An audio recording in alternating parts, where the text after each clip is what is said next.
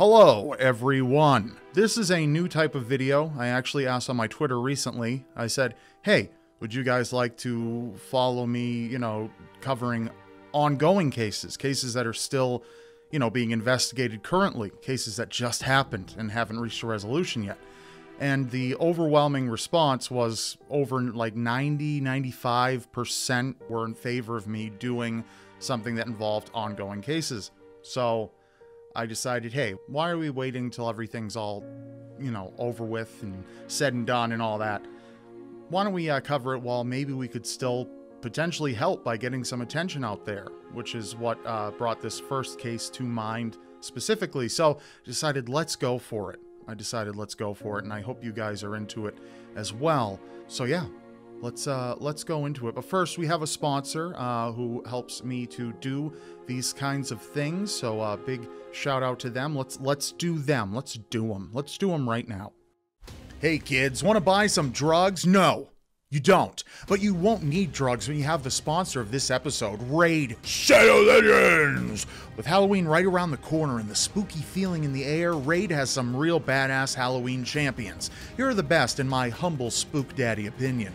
Harvest Jack here, a legendary champ, obviously wins for the most Halloween MFer in this game. Look at that pumpkin head. Little Miss Annie here, another legendary champ, wins for the scariest champ. Easy win. She's gross, she's freaky. Let's be honest, if she showed up in your bedroom, it'd be game over. And Brackus, the Shifter, another legendary champ, wins for the Halloween champ I want to be. I want to be this. This is how I see myself in the mirror every morning. He's scary, but he's cool. He's the kind of champ you'd like to have a beer with before he ripped your throat out. Honestly, I really dig all the different champs you can get in Raid. They come in different factions, with each faction having its own badass look and skills. Skills you can use in intense battle. And through Halloween, they've got tons of Halloween events lined up, like tournaments, huge reward opportunities, chances to get insane champs, and more. It's happening right now. So head down to the description below and hit the link or scan the QR code on screen right now to download Raid. New players get Epic Hero Chonoru, 200,000 silver, 1 XP boost, 1 energy refill, and 1 ancient shard, which allows you to summon an awesome champion as soon as you get in the game. And every person who downloads Raid helps out my channel. So thanks to all of you who do, and now, on to the episode. So the story we're covering this episode is the Cleo Smith disappearance, 4-year-old girl from Western Australia who went missing on October 16th. Now, some of you, I'm sure, are already familiar with this. A lot of people, specifically outside of Australia, are not, unfortunately. So I wanted to kind of help put that on the radar. Cleo Smith is an adorable young girl, 4 years old. She was camping with her family. Her parents are Ellie Smith and Jake Glidden. I think that's how you pronounce his last name. Apologies, Jake, if I got that wrong. I did reach out to Ellie on Instagram, just kind of to put it on her radar, saying I was going to cover this. I said, hey, I kind of want to get it some more attention. I just get her input on it, and she was all for it. She, just wanted more. She says, the more attention, the better. So I was like, all right, yeah, you know what? I'll do that then. So here I am doing it. Now, this story is actually really, really tragic and unfortunate. It's going to be incredibly difficult for her family. So it's just for those of you who don't know, I'll take you kind of back to earlier in October when this happened. So the news article is police launch search for Cleo Smith, 4, missing from family's tent at Blowhole Shacks north of Carnarvon. It's from ABC News, which is not the American ABC News. It's the Australian Broadcasting Corporation. So different. So the article starts off saying police are conducting a major search for a 4-year-old girl missing from a campsite in Western Australia's northwest. Cleo Smith was last seen at 1:30 a.m. on Saturday in her family's tent at the Blowhole Shacks in McLeod, about 75 kilometers north of Carnarvon by road. But when her family woke up at 6 a.m., she was missing. Cleo Smith was last seen wearing a pink and purple one-piece sleep suit with a blue and yellow pattern. An air, land, and sea search was underway in the area for most of the day on Saturday. Now this, again, just to reiterate this was back earlier. This was posted Friday, October 15th, updated 16th of October. I'm not sure the exact day she went missing, but it was either the 15th or 16th. Maybe it was just crossing in. I don't know. She was camping with her her younger sibling at this campground called Blowholes. Kind of a weird name, but it makes sense when you go there. There's like underwater caves. The ocean pushes through these, fissures in the, I don't know, and it explodes. It's like kind of like geysers everywhere, I guess. Before 6 a.m., when Ellie woke up, 1:30 a.m. comes, and Cleo asks for a drink. She's thirsty, gets a drink of water, goes back to bed, and Ellie wakes up around 6 to get her younger daughter, I believe to have a bottle because she's very young, and she notices Cleo isn't there. Now, Cleo is not only missing, but her sleeping bag is missing too. So it was like she was just picked up and taken out of the tent. Now, a lot of people might be wondering, well, how the hell does that happen? It's a tent, for crying out loud. And I get it. However, this is where some people kind of go crazy with speculation and whatnot. The tent is a complex kind of tent. It's like, it's two separate rooms in one tent. Some people think that they were sleeping in separate tents. The mother and father didn't put their two little kids in a separate tent away from them, like, yeah, we're camping, we don't have time for that. No, that's not what happened. They were in separate areas of the same tent. I don't know if tents aren't all just, like a teepee looking thing where, there's only one area. And I believe they're joined together by like kind of this little common area type, I guess you could call it that, little area in between where you can go in, take off your shoes, stuff like that, and then you turn to the left. It's probably where Cleo and her younger sister were, or to the right, which is where Jake and Ellie were sleeping. Now, very close proximity. Immediately, what I thought of, I was just like, it's weird that someone would be as brazen to unzip this tent in the middle of the night. Now, keep in mind, Blowholes is a very attractive area for tourists. This place had people there. Her going missing had to have happened at the most opportune time for someone to take a child.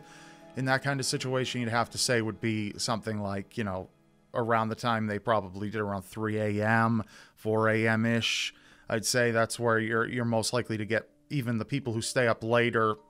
She wakes up around 6. Ellie wakes up around 6, sees her daughter is gone. The zipper on the tent is also pulled up to a height that Cleo would not have been able to reach. Now, there land, air, and sea searches all conducted and everything like that for Cleo. And unfortunately, they turned up nothing. They were very extensive. However, the Blowholes campground area is really, it's full of holes and abandoned mine shafts and all this kind of stuff where a kid could fall. So they had to comb through all of that. It's hard to say they've covered every square inch with how much there is, but maybe they've really done that. At this point, the authorities are very unlikely to suspect anything other than abduction at this point.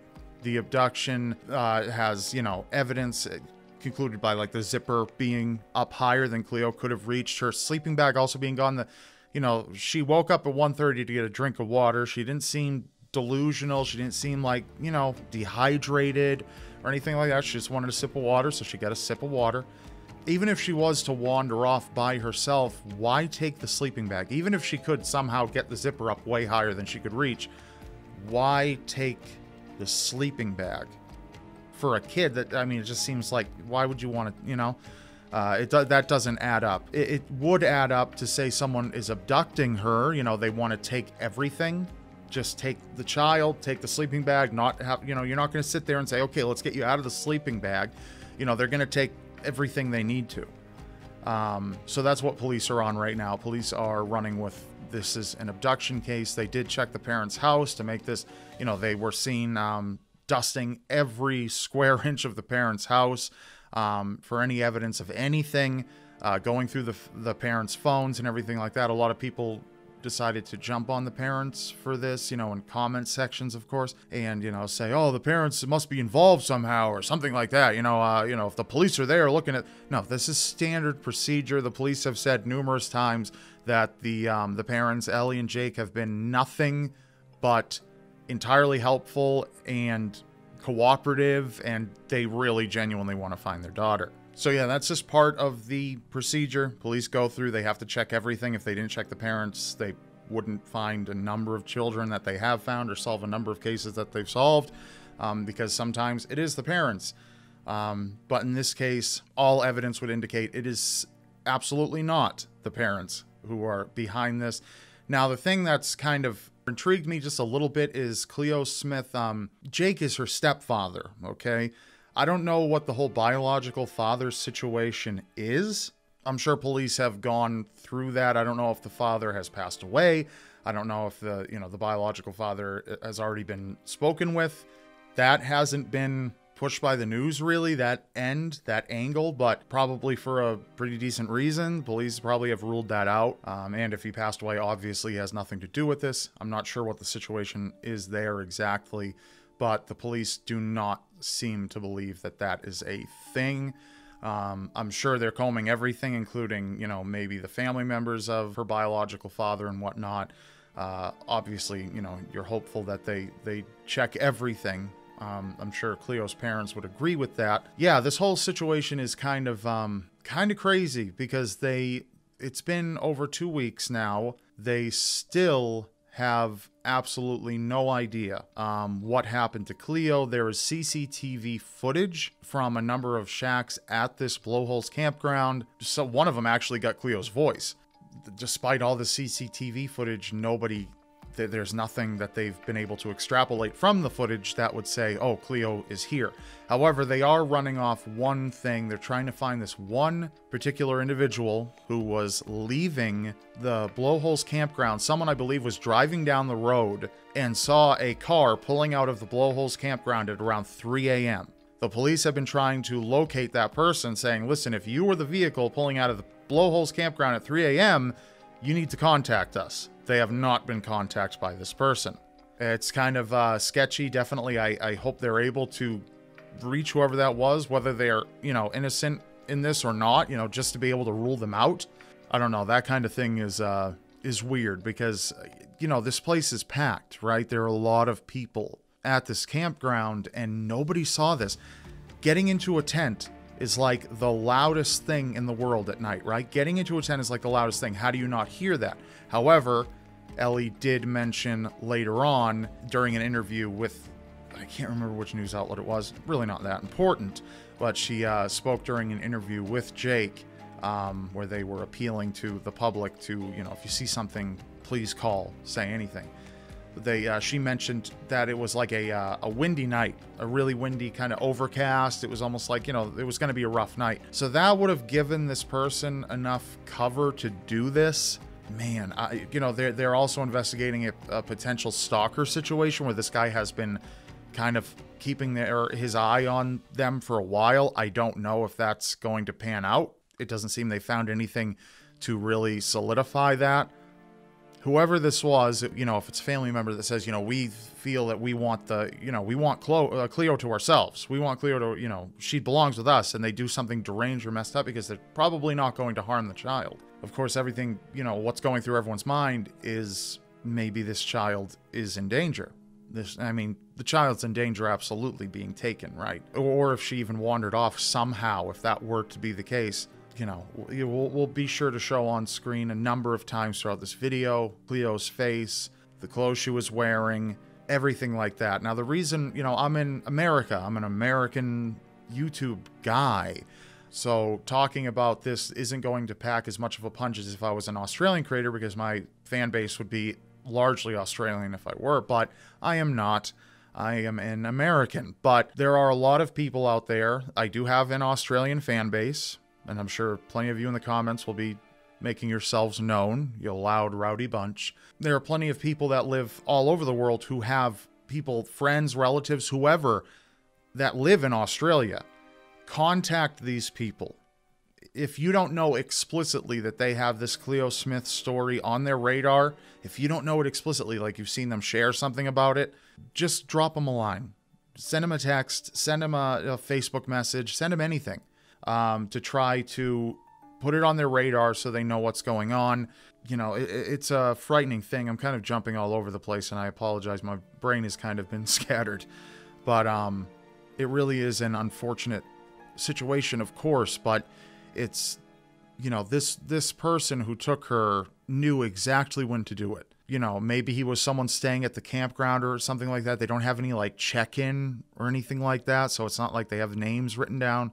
Yeah, so this person must have been watching at least for that whole night, paying attention to the weather, knowing, you know, that, okay, the wind is whipping, it's very loud. The balls on this person to do something like that, like to go up, I mean, it's a tent. I don't care how loud it is outside. I don't care if it's Armageddon. That's going to be loud. That zipper, that, you know, it's kind of crazy.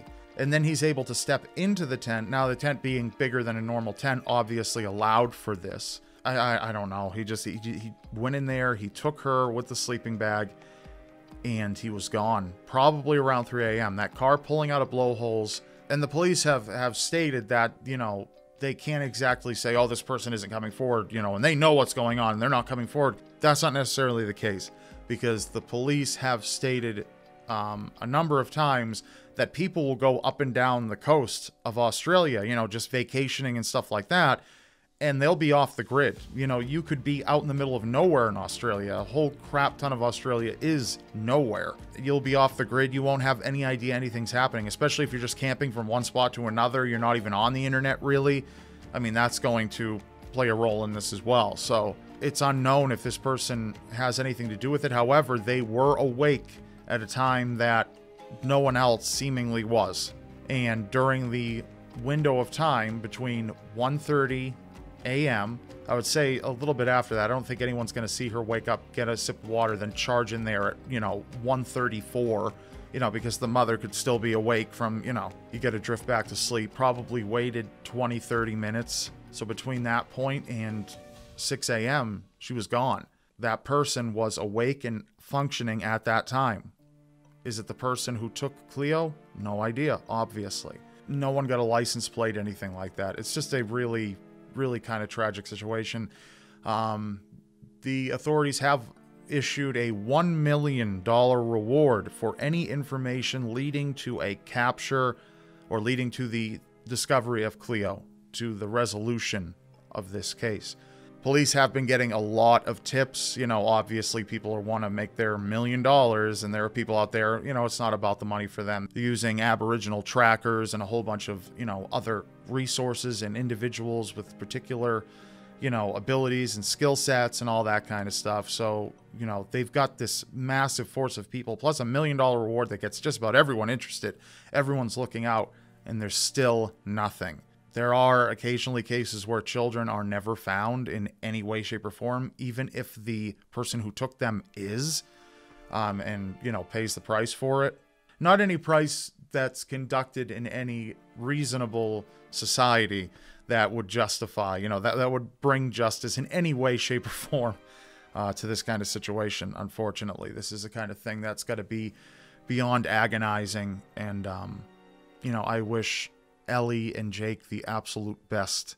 I hope you find Cleo. I hope she's all right. You know, that's all you can hope for. It's all you can do. But, you know, again, if you know anybody in Australia, reach out to them. Put this on their radar. Let them know what's going on. This is important. This is a critical thing. So, and that's about it. That's about it. Just want to put on your radar. I want to cover these ongoing cases more freeform style. I don't want to really script it so much. And yeah, I hope you got something out of it. Yeah, that's about it, guys. Let me know what you think of this kind of format. But again, the main priority here is Cleo. Finding Cleo Smith, 4 years old, missing from blowholes near Carnarvon in Western Australia about a little over 2 weeks ago. So I wish the best to all investigators trying to find Cleo, and I hope Cleo is brought home safe and sound. I really do. I really do. All right. Take care.